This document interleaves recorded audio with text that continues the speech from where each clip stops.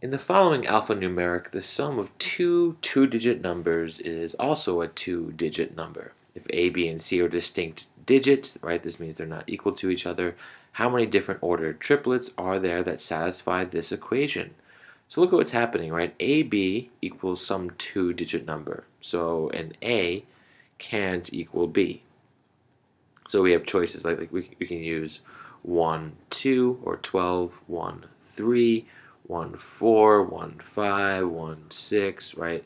And then all the way up to 98, right? All those two-digit numbers where A is not equal to B.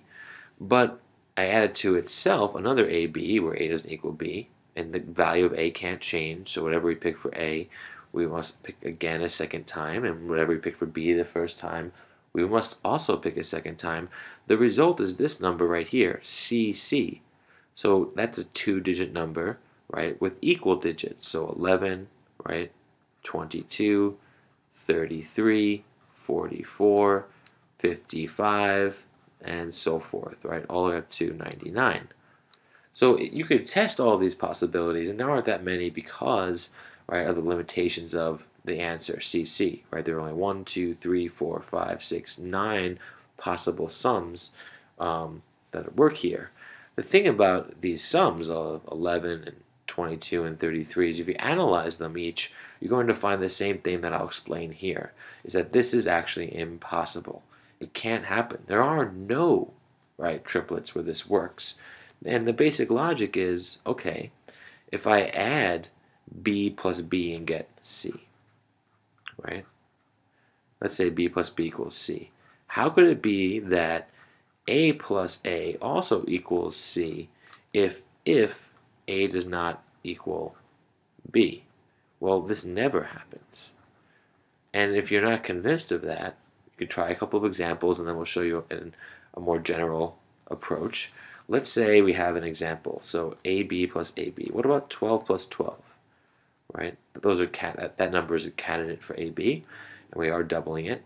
What would we get? We would get 24, a number with two different digits, not the same. And you can keep testing it and seeing how it will never work. But if you don't like that argument, let's try another. Let's say B plus B, whatever it is, it's less than 5, right? Well, no, I'm sorry, let's try this. Let's say that B itself is less than 5, right? So 1 or 2 or 3 or 4, or 0.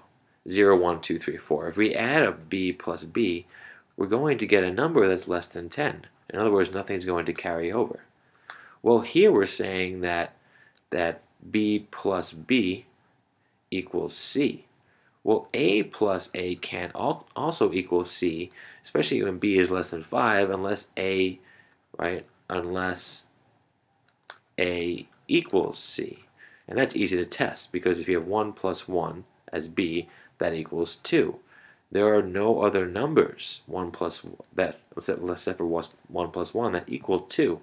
You might be tempted to try decimals and fractions, but that's not what we're looking at here. In these types of problems, A, B, and C, right, are distinct whole numbers or digits, right? So we can't use fraction digits. So there's no possible scenario where it works there.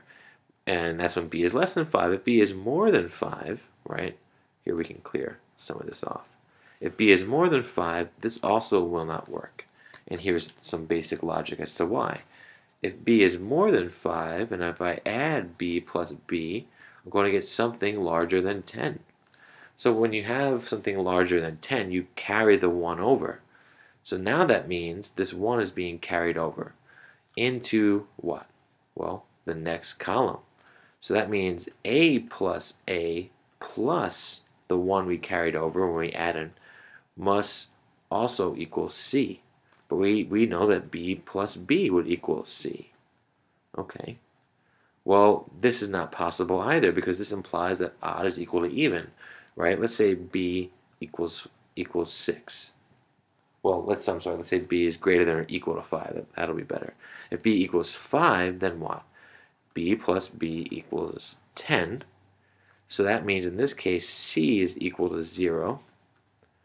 But A, right, well, whatever A is, if we add A plus A right? The problem here is that we're also adding 1. So if A is not equal to B, right, even if it was equal to B, if A was equal to B, in this case, A plus A would be 0 plus 5 plus 5 plus 1. That would be too large. It would be a different number. It wouldn't be C. If A was, let's say, I don't know, 2. 2 plus 2 plus 1 would be what? 5, right? That would mean that, well, I'm going to put it like that, right? Now, C is 5. We get a different value, right? So you can't have C being two different things. C is supposed to be the same thing. So there's no connection here, right? I don't know if this argument, if I'm saying it in as good of a way as it can be said. But here, there is no way for this to happen, right? When B is less than 5, there are no numbers that work. When B is greater than 5, and you add B, you're going to get a result and a 1. So A plus 1 will be something different. It can't also be C. All right, I hope this helped.